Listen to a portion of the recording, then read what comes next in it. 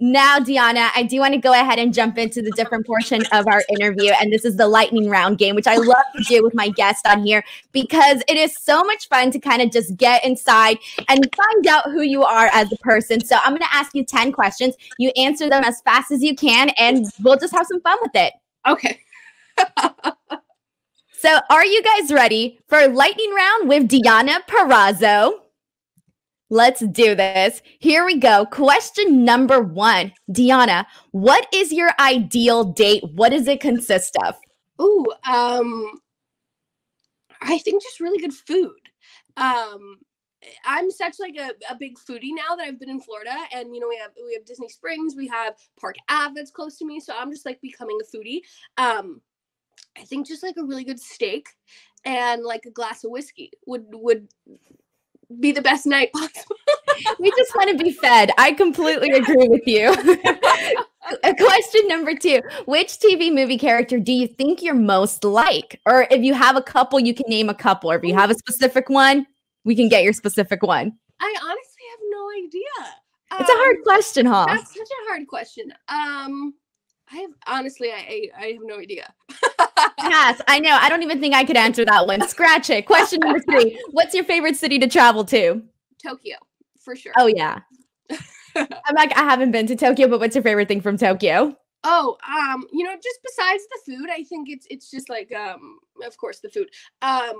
I've just had some of my best memories there. And I feel like every time I'm there, and it just brings like back really good memories that I've met some of my best friends there, and I've had some of like the best times of my life. So to always go back, it kind of brings back a piece of that with me, Awesome. Question number 4. Who's your favorite person to travel with? Oh, my instinct says Chelsea Green.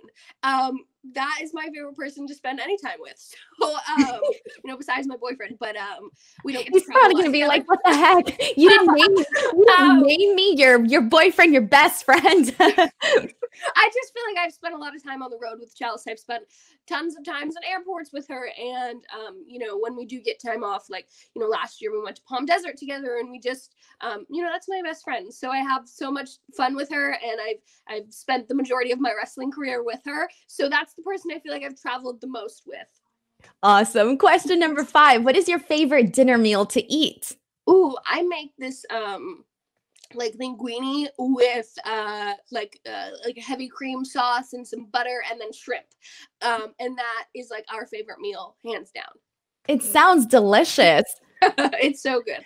Question number 6. What is your favorite animated movie? Ooh, a couple months ago, we watched The Good Dinosaur, I think is its name. Oh, I know which one it is, but I haven't seen it. It was so good, and there's like this lost little caveman boy who's like gets lost from his family, and the dinosaur helps him home, and the dinosaur like wants him to stay with him, but lets him go back with. I was crying, and that's like my favorite movie right now. I love it. I'm going to put it on my queue now. I'll think of you when I watch it. Question number 7. Name the most played album or artist on your playlist.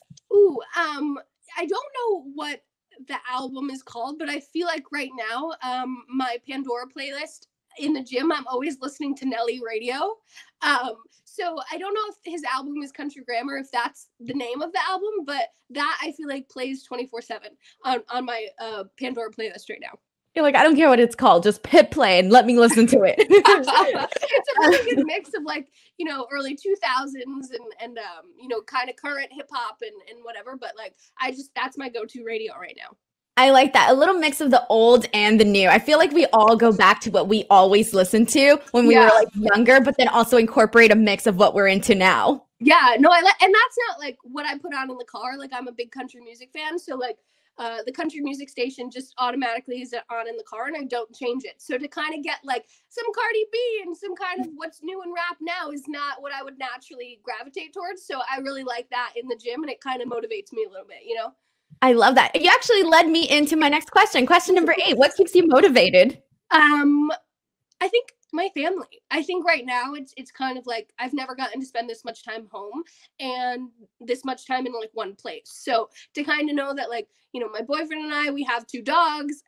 You know, they need a goddamn backyard. We're building a house. We're doing all of these things. Like that kind of is what keeps me motivated right now, is just bigger picture. And you know, I want to grow myself for my future. And you know, I'm in school and you know, I want to get a degree. So all of these things are going to help me post wrestling. And I think that's my biggest mindset, is like I want to set myself up for the best future post wrestling. That is amazing. I have to ask, what is it that you're trying to get your degree in? History. Oh, amazing. Yeah. Perfect. I don't know if it's perfect timing, but it is sort of, you know, just interesting to have and be able to study that. It's what I've done in the last 2 or 3 semesters, comparing to the craziness of the world right now.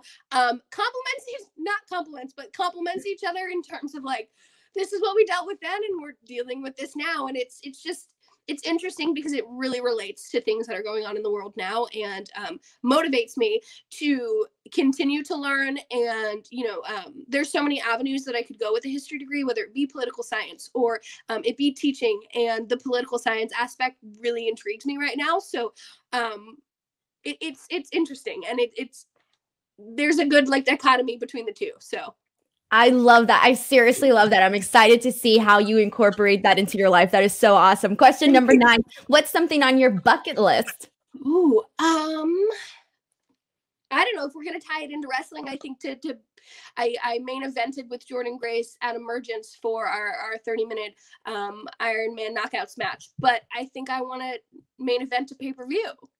Yes, please. Yes, that is a great bucket list item. And last question number 10. What is your favorite way to spend time off? Oh, I love to take the dogs to the dog park. And there's a lake there, and they love to swim. And you know, we have Fitzgerald, who is a Chihuahua Dachshund mix, and then Honey is a Lab Hound mix. So she's really big and he's really tiny, and they chase each other, and they love each other so much, and it's so fun to watch. So those are the best ways to spend my time off. That is amazing. Deonna, thank you so much for playing this game with me. You were so much fun. It was so cool to kind of get to know you a little bit more. That is the end of our interview, but I want to thank you so much for coming on here and talking to me about Hard to Kill, which is airing January 16th, so do not miss out. Again, all the links will be posted in the description box below. But Deonna, before we go ahead and plug in anything you want to go ahead and plug in. Yeah, everyone can follow me on social media at Deonna Purrazzo. All accounts are verified, so at Deonna Purrazzo or only me.